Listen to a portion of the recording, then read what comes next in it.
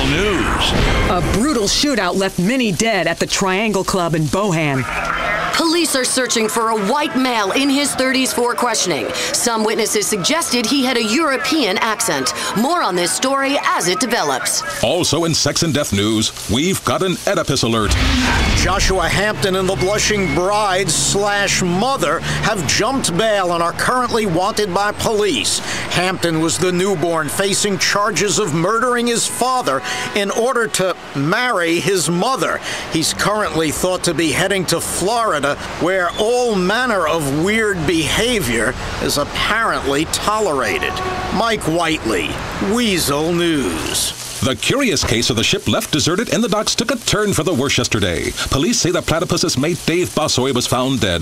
Officials say he appeared to have been involved in some kind of sadomasochistic act and was found covered in whip marks and human waste.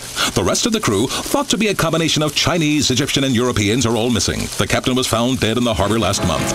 This is Weazel News. This is Weazel News.